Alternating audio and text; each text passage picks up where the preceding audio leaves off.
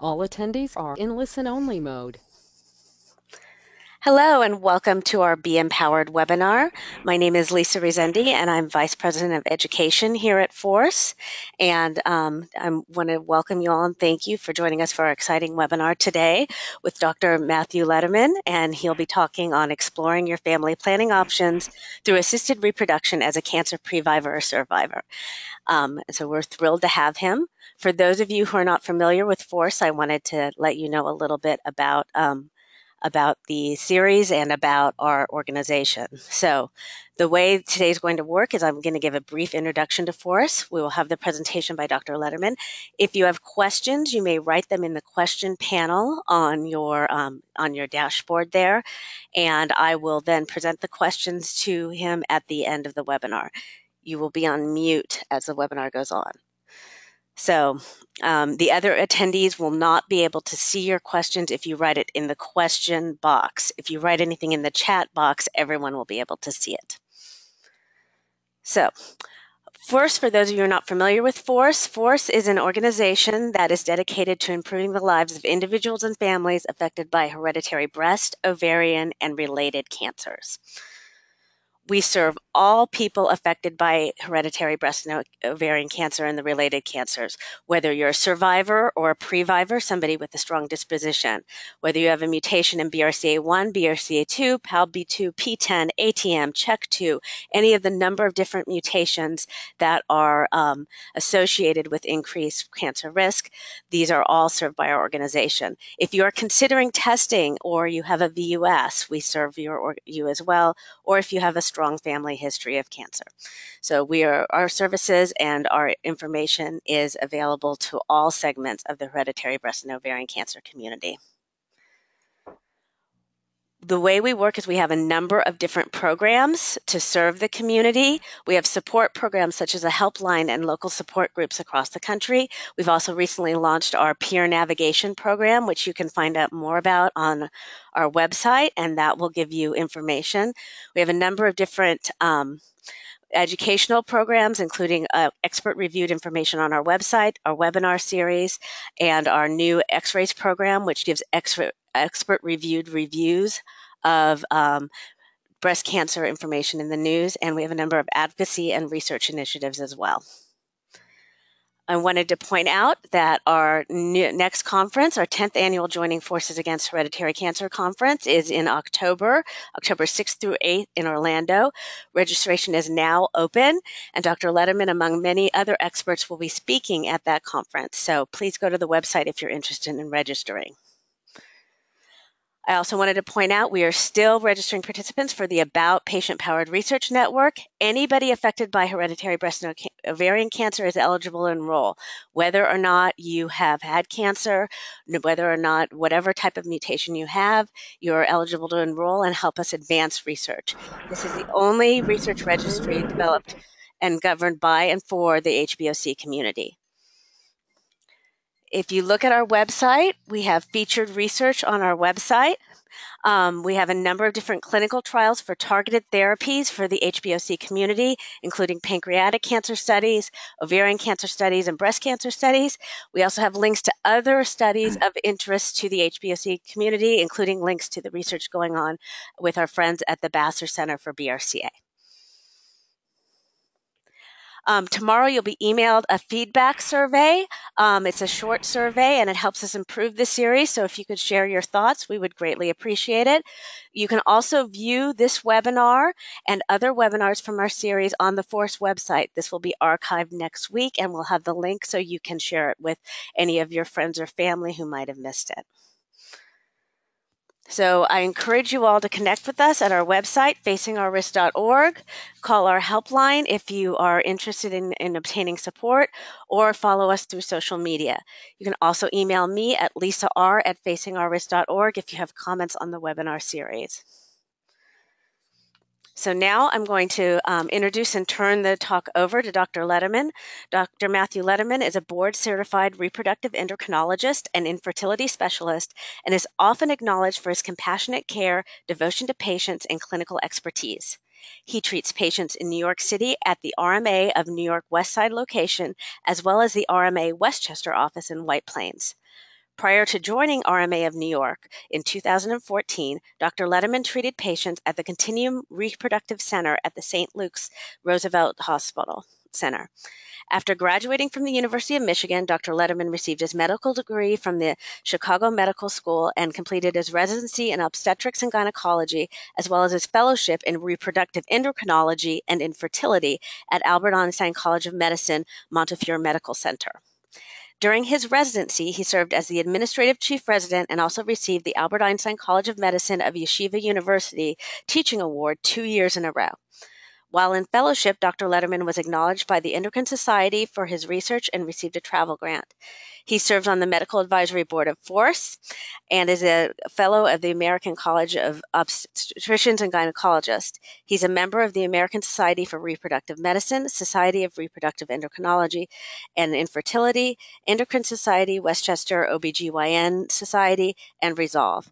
He was also named to the 2015 and 2016 Super Docs in the New York edition. Dr. Lederman's published scientific articles and abstracts in peer-reviewed journals in the fields of endocrinology and infertility and has presented his research at national conferences. He has extensive clinical experience in all areas of fertility, including unexplained infertility, recurrent pregnancy loss, in vitro fertilization, egg freezing, and preimplantation genetic screening. So I hope that you all are going to enjoy his seminar today on exploring your family planning options through assisted reproduction as cancer previvor or survivor. I'm going to turn the controls over to Dr. Lederman, and thank you so much for speaking for us today. Well, thank you very much for that kind introduction.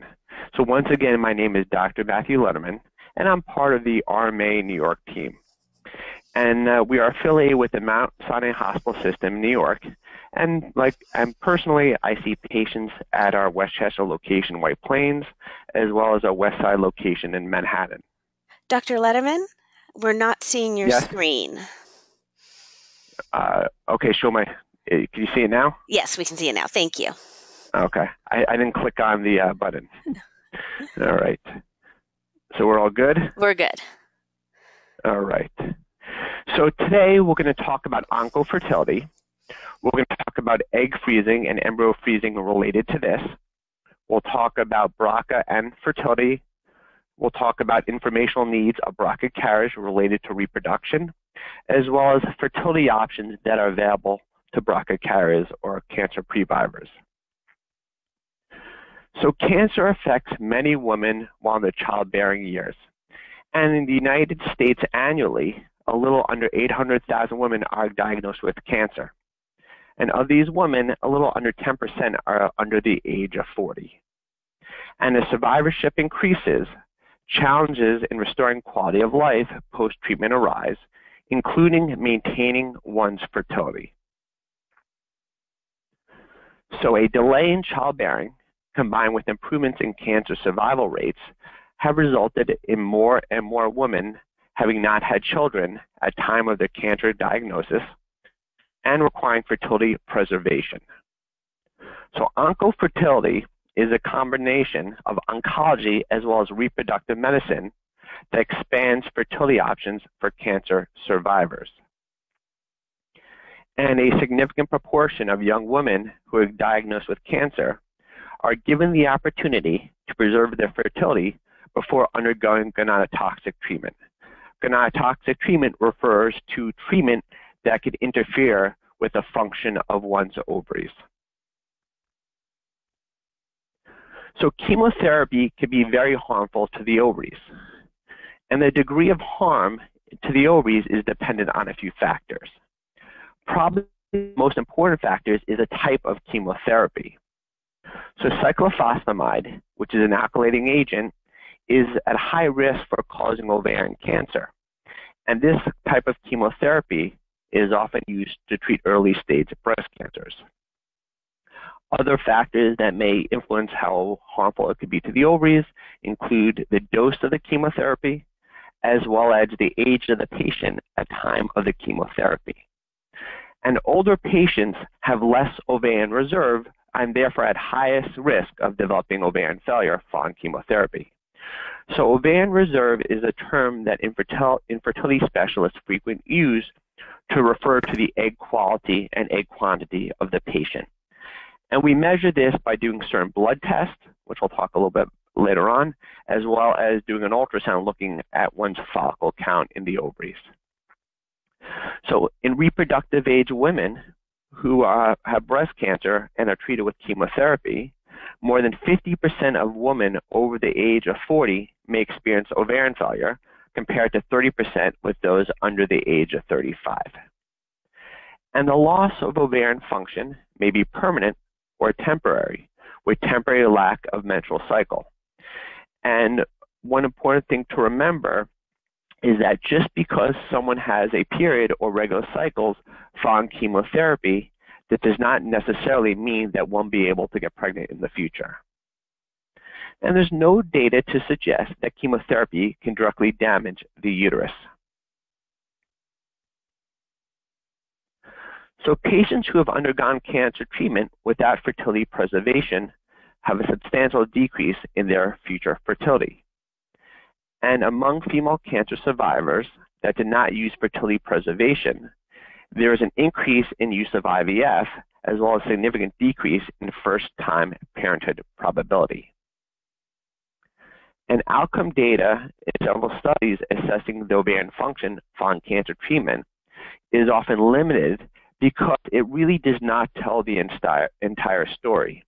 Because most of these studies use menses rather than getting pregnant as an endpoint.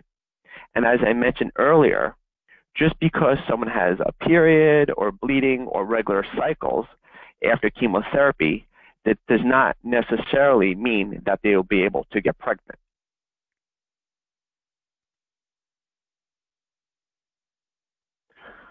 So in terms of pregnancy following a cancer treatment, there appears to be no increase in maternal morbidity and mortality in pregnancies of healthy female cancer survivors who are in remission. And cancer recurrent rates have not been shown to increase after pregnancy. There is also no difference in the incidence of genetic or chromosomal anomalies in children who are born to parents with a history of cancer or cancer treatment. There is also no increase in childhood malignancies in the offspring of these patients, with the exception of cancers who arise as a result of inherited cancer syndromes. And IVF with PGD, which stands for preimplantation genetic diagnosis, can be performed in these situations to screen out such conditions, therefore eliminating the presence of the genetic abnormality in their offspring. I'm going to talk more about this a little bit later on. So ovarian stimulation for embryo cryopreservation, embryo freezing, or mature oocyte cryopreservation, which is egg freezing, is the best method we have to preserve one's reproductive potential in women of reproductive age who are undergoing cancer treatment. And cryopreservation refers to the cooling of cells or tissues to sub-zero temperatures in order to stop all biologic activity and preserve them for future use. So early results with egg freezing were very disappointing. And the reason these results were disappointing were because it did not work that well. And the reason for that is you go to unfreeze the eggs, thaw the eggs, a lot of the eggs would not necessarily survive, and therefore lower fertilization rates and pregnancy rates. And the reason the process was not well established at that time, because the technique initially used was a process called slow freezing. And this process results in the formation of ice crystals when the eggs are frozen, and ice crystal formation is that causes a damage to the eggs. So over the course of time, with improvement in technology and technique, we've modified how we freeze eggs and how we freeze embryos. And we've used different forms of cryoprotectants. And we've also modified the procedure. So we now freeze eggs the same way that we freeze embryos, which is a process called vitrification. So vitrification is a process of cryopreservation using high concentrations of a and ultra rapid cooling to solidify the cell into a glass-like state, without the formation of these crystals. So over the last few years, there have been numerous studies demonstrating superior results from vitrification compared to the slow technique. So with vitrification, we have a much higher survival rate of the eggs when they're thawed, also much higher fertilization rates, better embryo development, and also much higher rates. And studies also show that using vitrified eggs, the success rates from using them are very similar to that of using fresh eggs in an IVF cycle. And vitrified eggs have a comparable fertilization rate, embryo development rate, as well as pregnancy rates compared to using fresh eggs. So because of this, in 2012, ASRM, which is the American Society for Reproductive Medicine, which is the infertility governing agency in the United States, they revised their committee opinion on egg freezing and stated it's no longer experimental, and vitrification is the preferred method to cryopreserve eggs. And they were able to make this statement because we had good evidence that fertilization and pregnancy rates were similar to that of doing fresh IVF. Also, another important point is there was good evidence that it was safe. So when you use eggs, when you use frozen eggs, studies show there's no increase in chromosome abnormalities, birth defects, or developmental deficits in offspring from egg freezing.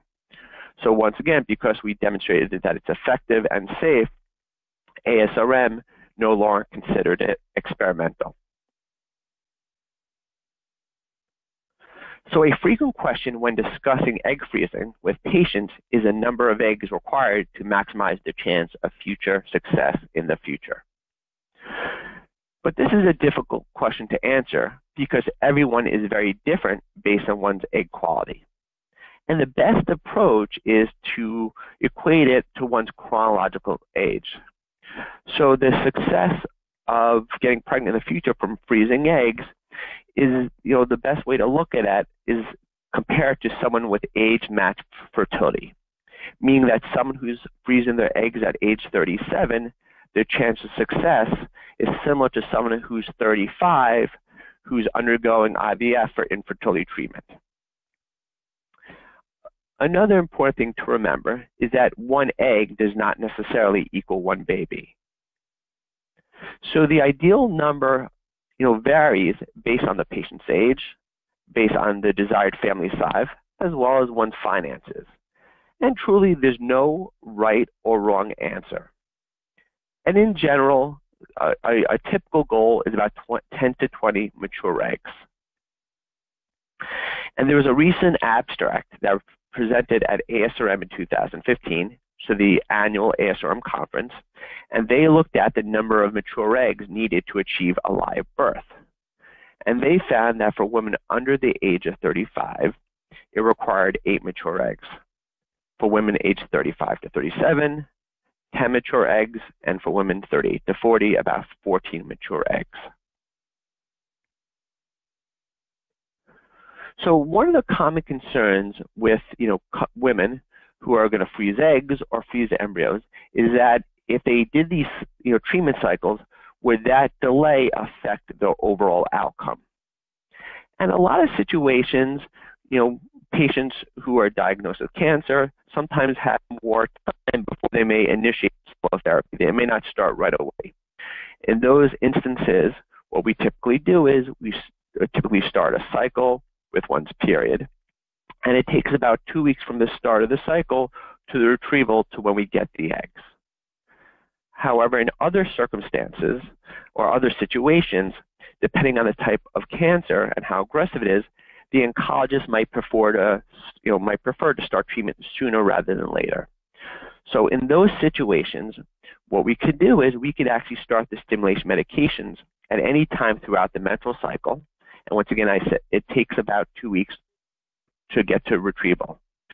So from time of referral to the time of a retrieval and then starting chemotherapy, it may just be a little bit more than 2 weeks.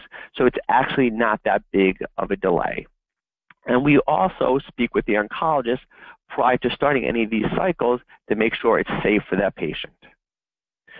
Another common fear regarding doing these cycles is whether or not the stimulation medications may be harmful to the malignant cells. With that being said, there's no evidence of any adverse effects on the fertility medications in terms of cancer outcomes.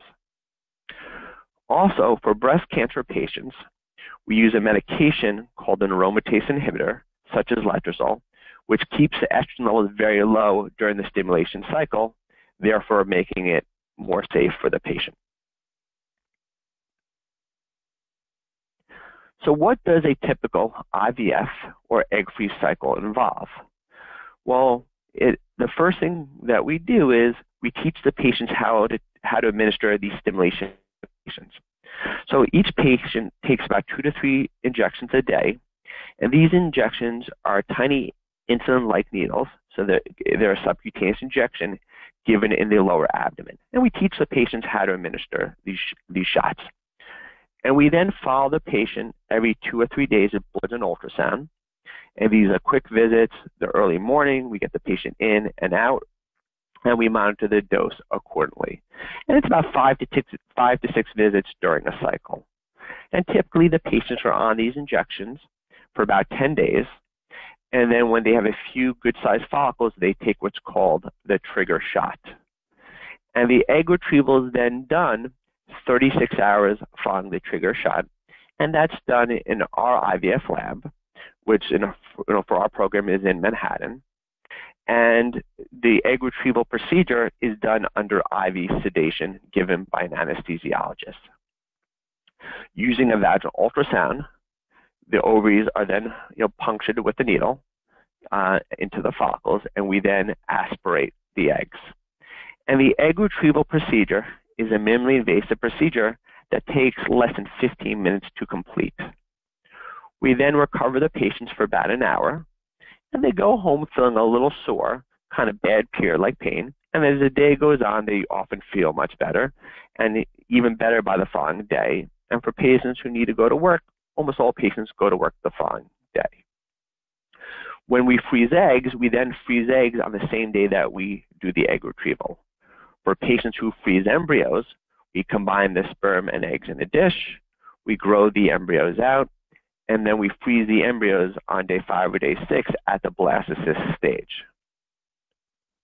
So for couples who are doing regular IVF or standard IVF, when we're putting the embryos back, the embryo transfer procedure is done also in our IVF lab.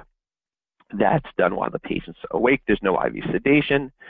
We do an abdominal ultrasound. It involves a speculum exam, and then a tiny catheter is placed through the cervix into the uterus, and we watch where we release the embryos. And it takes only a few minutes to perform the transfer. For patients who are freezing eggs at some point in the future, if they ever want to use them, we unfreeze the eggs, combine it with the sperm, and we grow the embryos out. And while we do that, the patients take some hormones to get the lining ready, and they then undergo the embryo transfer.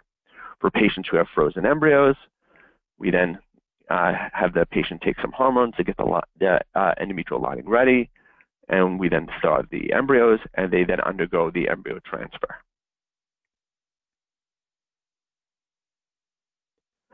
So the ideal interval between diagnosis and or treatment of cancer and then trying to get pregnant is unknown.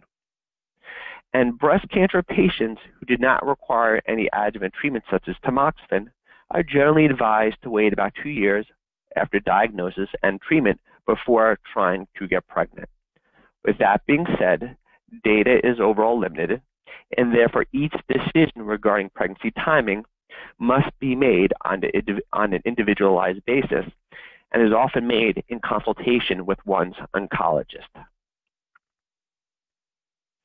So now we're going to shift gears and talk a bit about BRCA. So BRCA mutations carriers have an estimated 60 to 80% lifetime risk of developing breast cancer and about a 10 to 54% lifetime risk of developing ovarian cancer.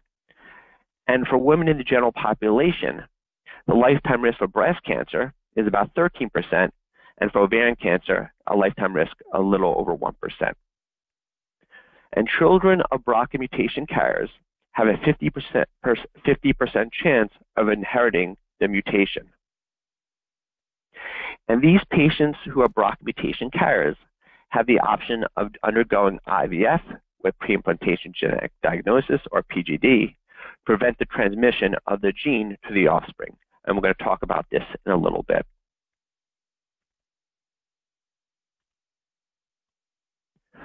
So women with a BRCA mutation, so a cancer previvor, may consider a prophylactic salpingo oophorectomy, which is the excision of the fallopian tubes and ovaries, in order to decrease the chance of cancer.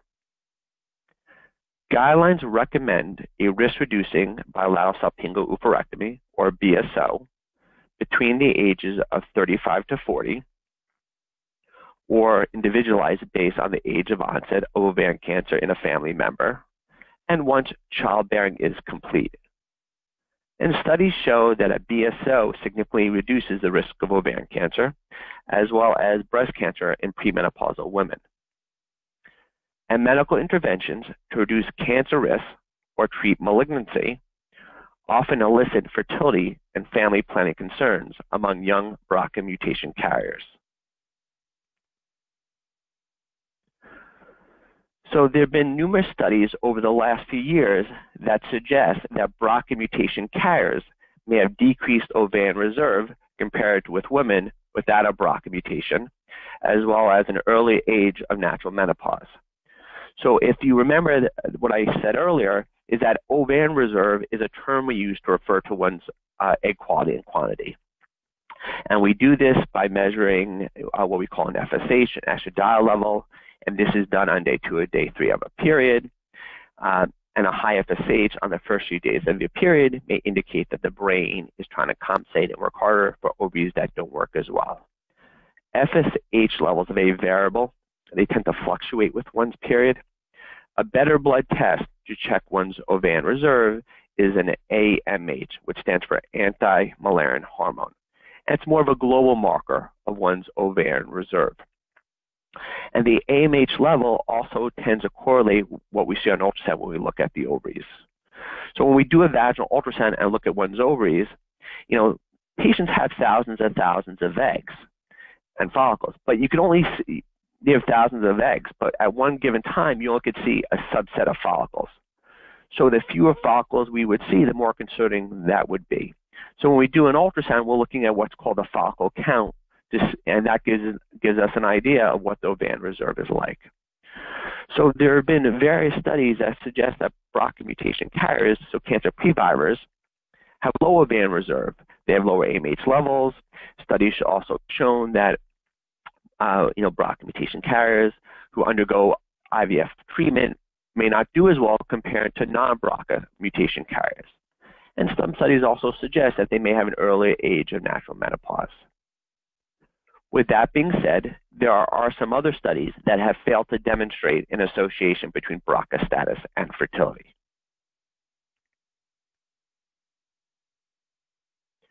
So BRCA carriers are faced with difficult issues regarding the desire to conceive. And one factor that may influence a BRCA carrier's decision on trying to get pregnant is whether or not they plan to undergo a risk-reducing surgery, a bilateral salpingo oophorectomy at BSO, and also what age. Another factor that may influence a BRCA carrier's decision on trying to get pregnant includes the possible risk for diminished ovarian reserve. Also, the risk of passing on the mutation to their offspring also may influence their decision. And as I stated earlier, 50% of their offspring will be a carrier. Other factors that may influence a BRCA carrier's decision on trying to get pregnant include how old they are, whether or not they're single or married, and what size family they ultimately desire. And in a little bit, we're going to talk about how these various factors influence what kind of options they have in terms of doing any form of treatment or monitoring. So what options do BRCA mutation carriers or cancer previvors have? Well, one option they have is oocyte cryopreservation or egg freezing.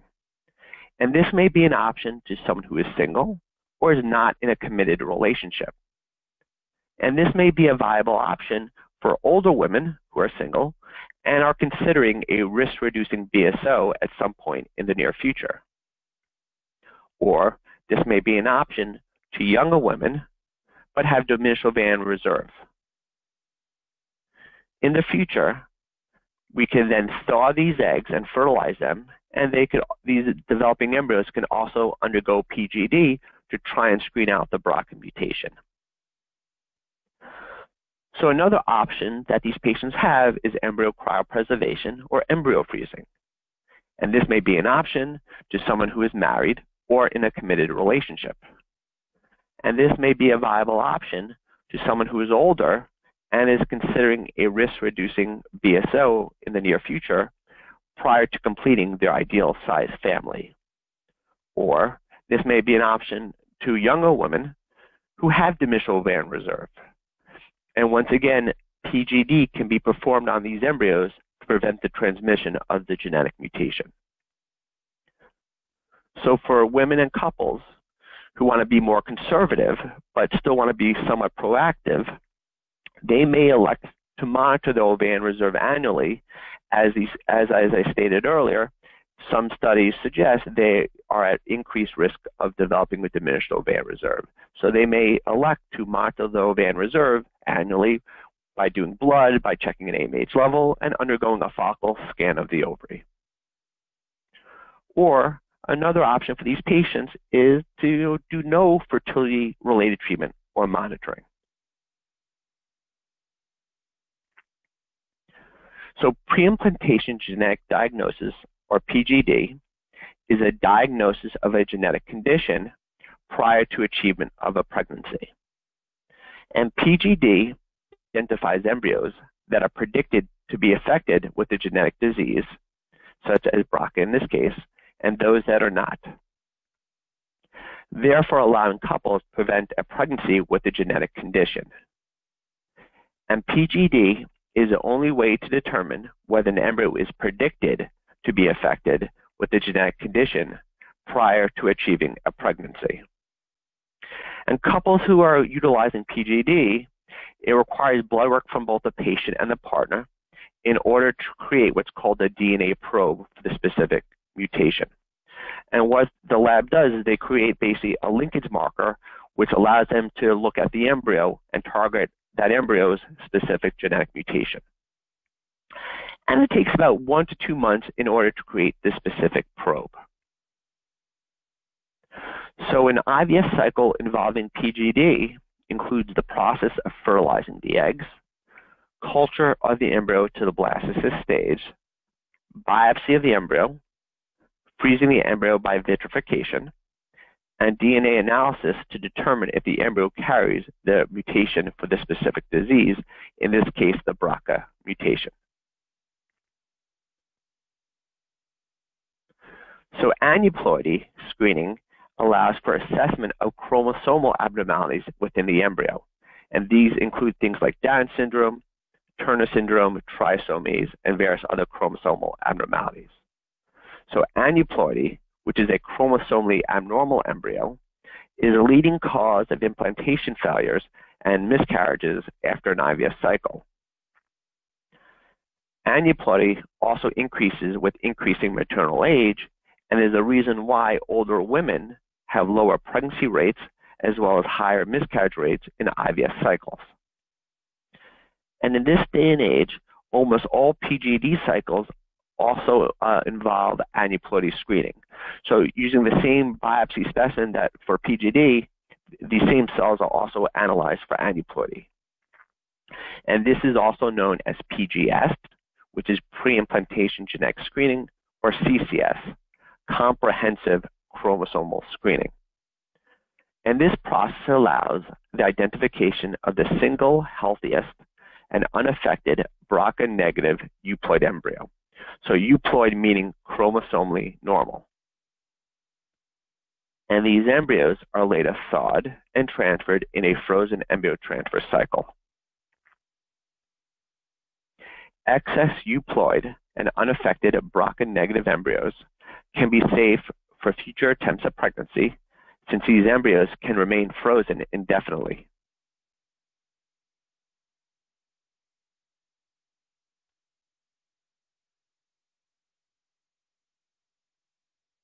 So here's an actual biopsy of a blastocyst embryo. So once again, this is a day 5, day 6 embryo, and the hatching cells, which is called the trophectoderm, which are cells destined to become the placenta, so it's not traumatic to the embryo. These cells are then aspirated by a suction pipette, and then using a pulse laser beam, these cells are then transected, and these cells are sent to the specialized genetics laboratory to be analyzed. And it takes about 1 to 2 weeks to get the results.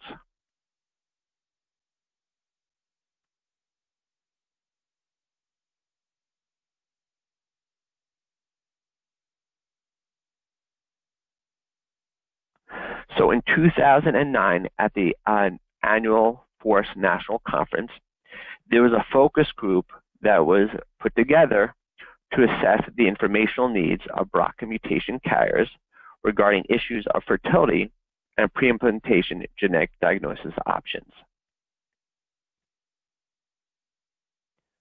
And the results of this focus group highlighted the important psychosocial concerns and informational needs within this patient population. And they explored the informational needs of women who are BRCA carriers regarding issues of reproduction and views on PGD. And the study demonstrated that BRCA carriers have special informational needs regarding issues of cancer prevention, fertility options, as well as the need for psychosocial support from healthcare professionals. And participants believed that information about fertility options and PGD was not well discussed by healthcare providers at that time.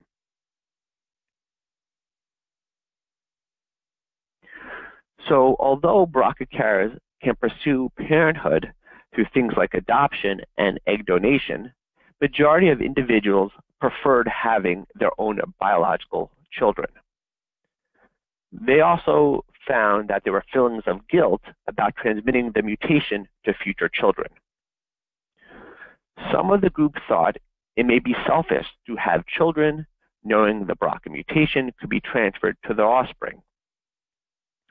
They also found that the limited quantity of information about fertility options was disappointing at that time. Most of the group felt a sense of responsibility to take advantage of PGD technology, but thought a lack of information about the process and procedures existed. Many of the group reported their genetic status had an impact on their relationships with their partners or family in relation to future mothering. And all women in the group knew they wanted to have a child or more children in the future, but felt pressured to make quick decisions. Some of the group had more concerns about having daughters rather than sons. And the majority agreed that even if PGD and IVF were not pursued, there was an implied responsibility to at least consider options. Ethical concerns focused largely on decisions about discarding an embryo if the mutation was found. And although participants had concerns about PGD, many believe the possibility of having a child free from BRCA outweighed the ethical concerns related to destruction of embryos on basis of disease status. But there were some who thought that PGD might be a form of either discrimination against potential disease sufferers. And overall, they felt a strong desire for assistance with decision making, and they thought that there was a need for a new era of family health professional, and preferred to receive PGD information in an organized and systemic manner from a professional devoted to working solely with BRCA mutation carriers. So interestingly, over the last 6 years or so, not much has changed in terms of how much information is available to these patients, as well as, a lot of this still, their desires and needs at that time are still desires and needs that patients these days still find to have, but there's still a lack of overall information. And these points are highlighted in 2 abstracts that are presented at ASRM. So in 2013, there was a group that looked at BRCA mutation carriers, and they found that most women with a BRCA mutation were interested in fertility preservation, consultation, and treatment if they had not yet completed childbearing at time of screening. And they found that this well-educated group had limited knowledge about the clinical impact or risk-reducing surgery on subsequent fertility, or the benefit of a fertility preservation consultation with egg or embryo banking before a risk-reducing surgery. And this group also found that BRCA-positive women tended to report more difficulties with conceiving. And they concluded that a targeted referral for fertility preservation consultation at time of BRCA screening may help women improve knowledge and allow improved decision-making about one's reproductive options. Similarly, there was another abstract that presented at the ASRM this past year in 2015, and looked at BRCA mutation carriers, the cancer previvors, and they found that the knowledge of the BRCA carrier status impacted behaviors regarding marriage and childbearing, and the majority of BRCA carriers believe that PGD and prenatal diagnosis should be offered. And this group concluded that a BRCA carrier's desire and would benefit from reproductive counseling after being informed of their carrier status. So despite our understanding of the medical implications of the BRCA mutation, there is still limited data on how knowledge and carrier status influences decisions about reproduction and parenthood. And BRCA carriers may benefit from reproductive counseling after being informed of their carrier status, and therefore improve knowledge and allow improved decision-making about one's reproductive options.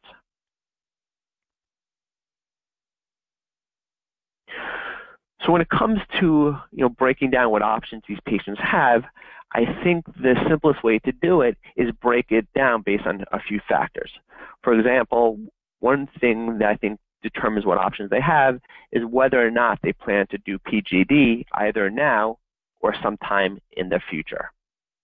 Also, how old they are, whether or not they have ovarian reserve issues, and whether or not they're single or married. So what I did was I tried to create a flow diagram to try and simplify these options. So in this diagram, we're looking at women who plan to utilize PGD either now or sometime in their future. So for women under the age of 35 who have diminished ovarian reserve and are single, they have the option to freeze one's eggs. For women under the age of 35 who have diminished ovarian reserve and are married, they have the options to do IVF, to do PGD, and therefore also bank embryos for future use. For women under the age of 35 who have normal ovarian reserve and are single, they have the option to freeze one's eggs. Or if they are not ready to freeze eggs but still want to be proactive, we can monitor the ovarian reserve annually, and if things worsen, we could then maybe screen their egg. We could then freeze their eggs at that time. For married women who have normal ovarian reserve and under 35, they have the option to do IVF, PGD, and bank the embryos for future use. Or once again, if they're not ready to do IVF but still want to be proactive, we can monitor the ovarian reserve, and if things change over time, they could freeze the embryos at that time. So the one thing that I also want to mention is that for women who know that they want to do PGD either now or in the future to screen out the BRCA mutation, it makes the most sense to do these procedures when they're younger. And the reason for that is the younger you are when one does IVF, the higher the success rates are. So if you know you're going to do this, if you know you're going to do PGD, it makes sense to take advantage when you're younger because the success rates are going to be higher. And as I mentioned earlier, a lot of times we're also screening these embryos for a chromosome aneuploidy. So when you have a chromosomally normal embryo, 50% of the embryos are going to be affected with the BRCA gene. So you're going to already cut in half of the pool. So that's why it makes the most sense if you want to do something like this to do it when you're younger, because you're going to have higher success rates when it comes to use them.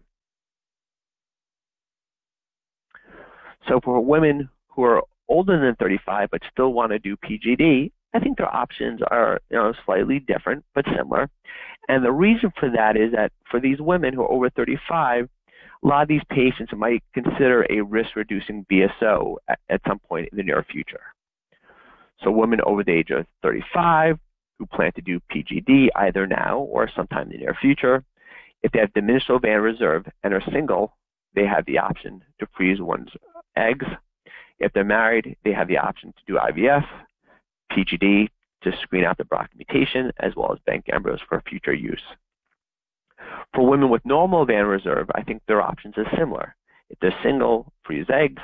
If they're married, IVF, PGD to screen out the BRCA mutation, and bank embryos possibly for future use.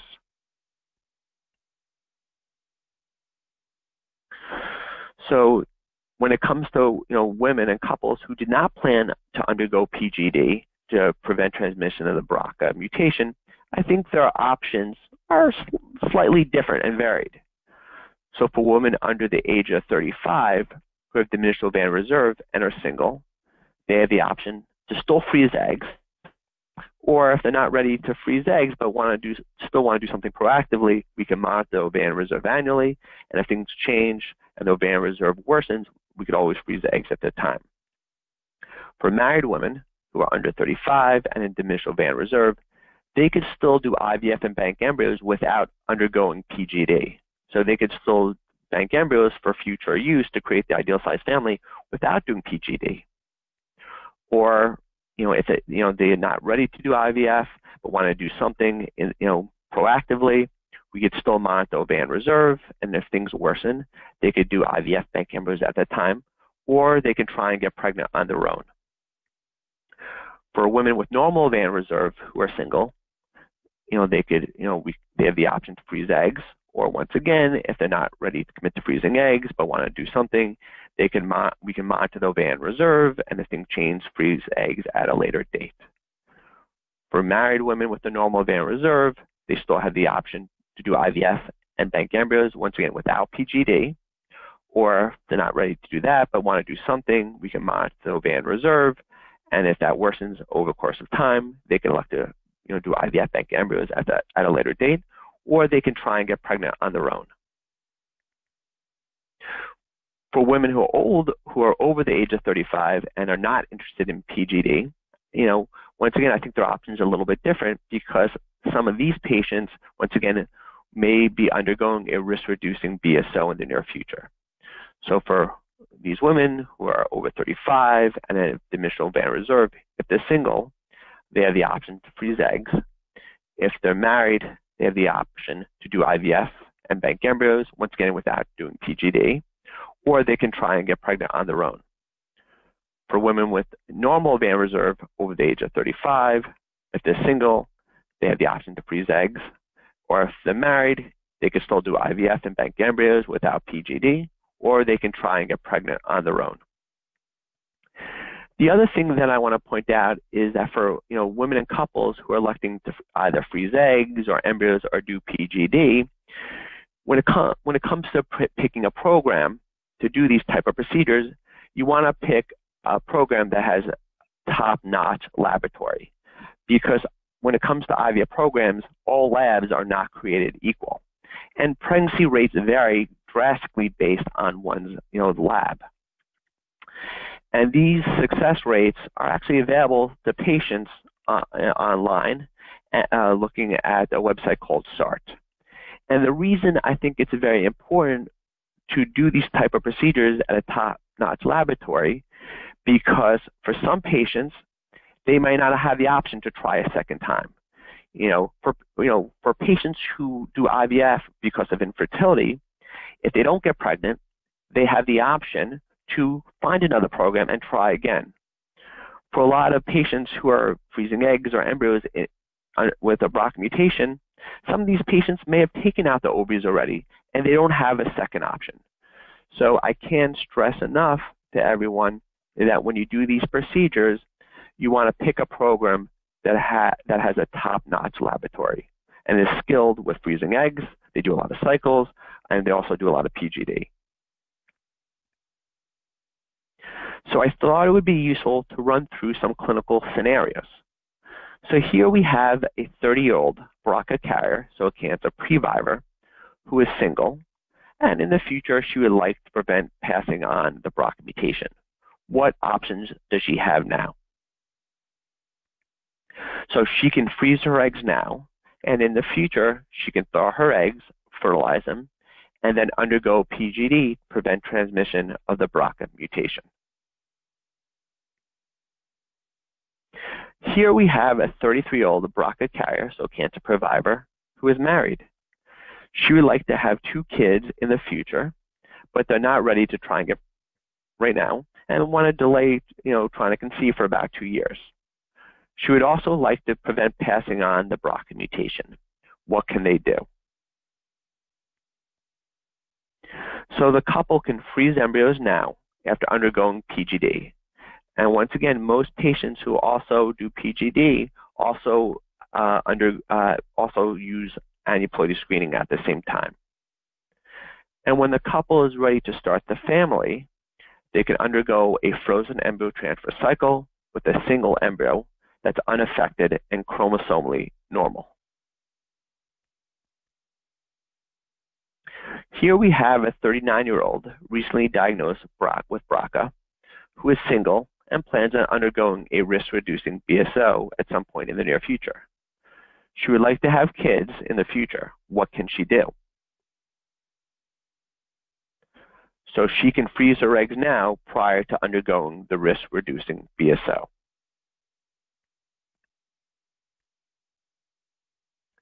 So here we have a 37-year-old recently diagnosed BRCA carrier who just got married.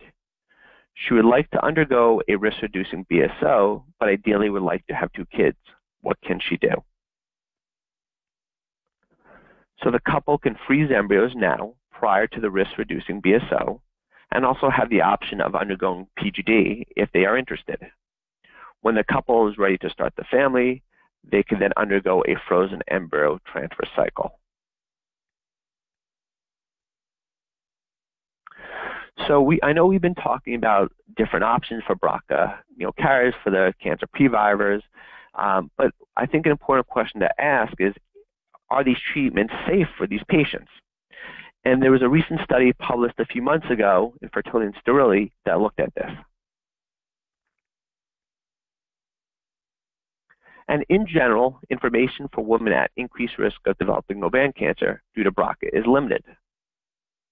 But given the possible mechanisms underlying the pathogenesis of ovarian cancer, it is plausible that fertility treatment may exert a cancer-promoting effect by stimulating multiple ovulations. With that being said, this study, as well as a few other studies, suggested that treatment for infertility did not significantly increase the risk of ovarian cancer among women with a BRCA mutation.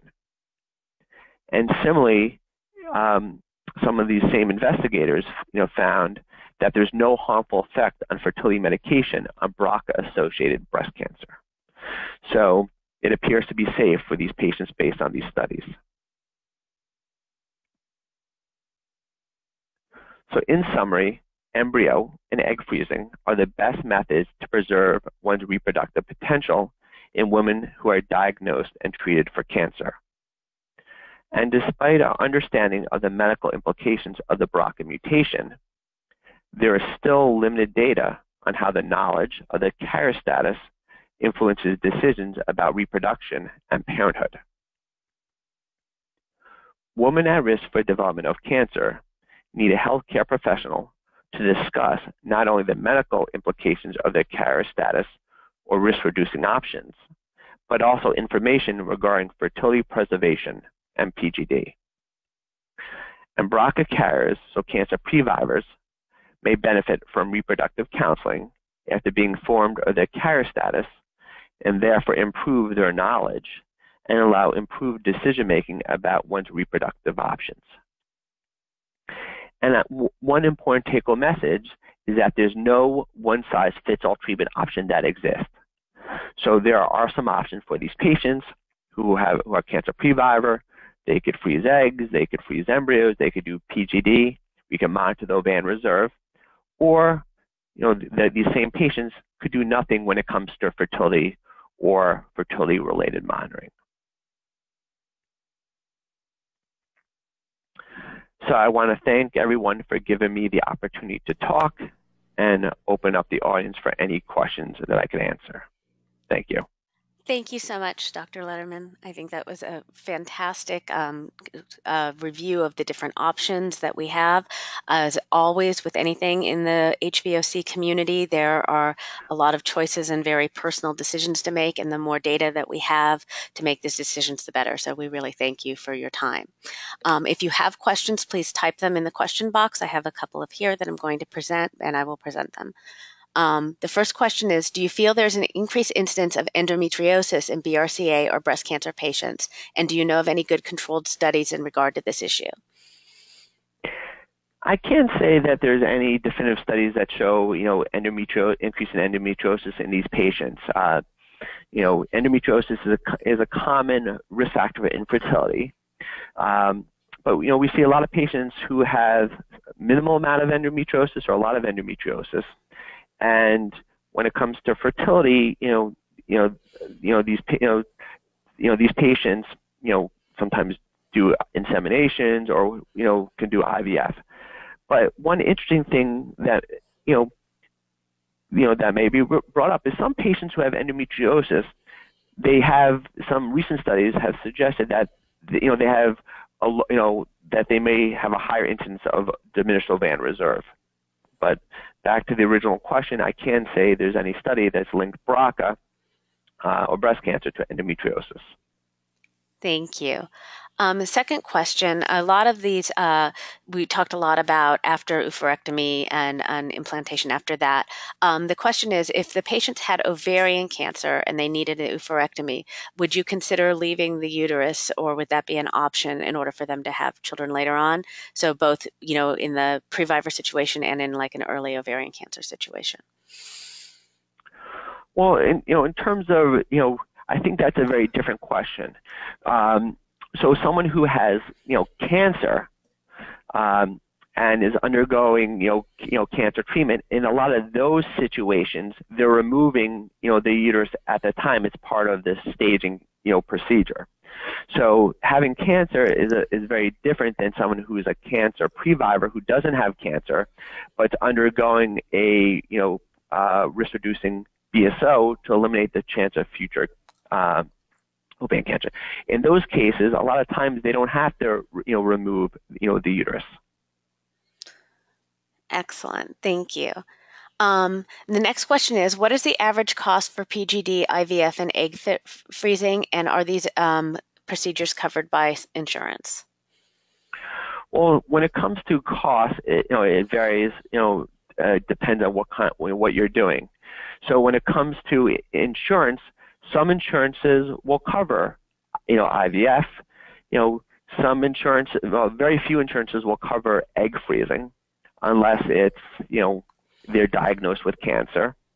When it comes to PGD, most insurances don't cover PGD, but some insurances, will cover it if there is a genetic reason, such as cystic fibrosis carriers, such as BRCA.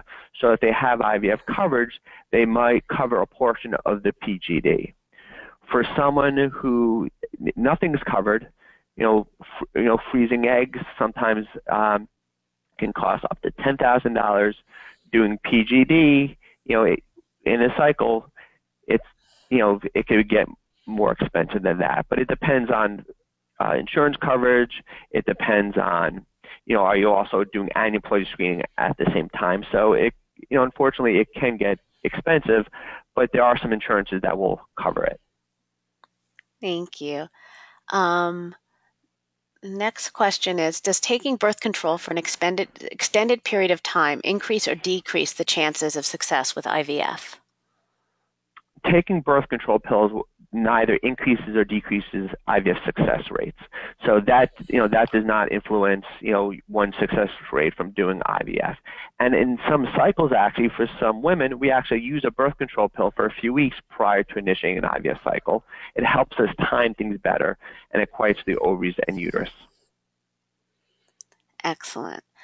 So going back to the uterus issue, now if we're looking at a previvor, could a previvor then consider leaving the uterus and supplementing with HRT to maintain the pregnancy? Is that a possibility? That is possible, and that's what we do. Same concept for someone who's in ovarian failure, who's in an early menopause, or some younger women experience an early menopause. And for them, once we have, an embryo, they just take some estrogen pills to get the lining ready, and then we add progesterone, and then they undergo the embryo transfer. So in those cases, a previvor who's taking out their ovaries but has a uterus, we supplement them with some hormones to maintain the pregnancy early on before the pregnancy itself takes over. Excellent. And that's all the questions I have coming up here. I'm going to give everyone a second to make sure there's no other ones, but I really want to once again thank you for going through in such a nice stepwise manner the different options that are available to people with hereditary cancer when they're thinking about fertility. And thank you for your talk. I don't see any more questions, so I want to thank you all for attending. We're right at 10 o'clock now, and this recording will be archived on the Force website later on this week, and please fill out the feedback form. You'll get a link to that in an email in the next day. Thank you all for attending, and thank you again, Dr. Lederman, for a fantastic presentation. It was my pleasure.